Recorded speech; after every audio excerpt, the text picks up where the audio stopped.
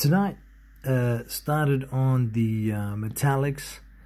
Things are looking really good. Managed to block in the chainmail and the weapons. Put a bit of a wash on there. Bit of the Nuln Oil. Bit of the old Leadbelcher from Games Workshop. They're coming together, you know. Sometimes it takes a little bit of time to see the bigger picture.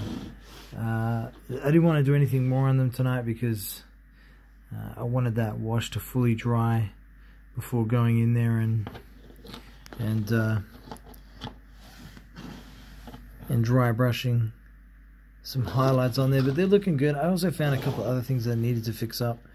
That were the couple of places I'd missed some of the orange yellow, the armor. But you know, it's starting to come together. It's starting to look pretty mean. I really like the way on the oils that the paint, it's got all these different like color nuances in it, you know, like just, and the paints naturally are doing that. I don't know, it's really doing something for my brain. I really like it. I'm loving this. So yeah, more tomorrow night. More work on the weapons, bring them up, make them look pretty gnarly, pick out a few different things, and yeah, the journey continues. Thanks for watching.